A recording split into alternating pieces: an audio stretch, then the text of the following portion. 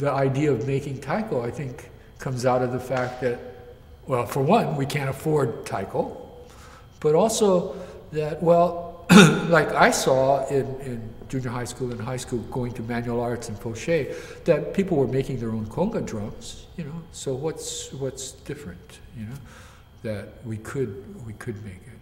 I think I kind of make jokes about it, but it has to do with this kind of Yankee ingenuity kind of thing that we have that too, that as Americans, you know, we have this thing that if there's a will, there's a way. If we want to do it, we could come up with a way to do it. I don't think the wine barrel taiko would ever been invented in Japan, for example, because I think people in Japan are stuck with, well, a taiko is this. You know, they have the definition that it's set. Well, we have a definition, yeah, but you know, we're also a lot looser about it.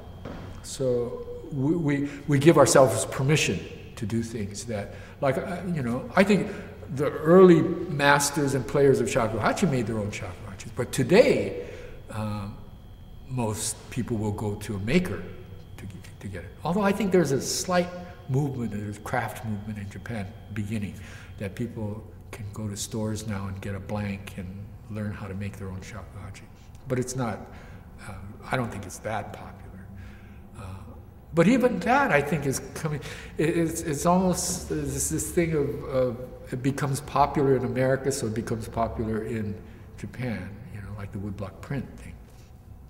That it's not recognized until it becomes popular outside of Japan. Then Japanese suddenly say, "Oh, this is far out."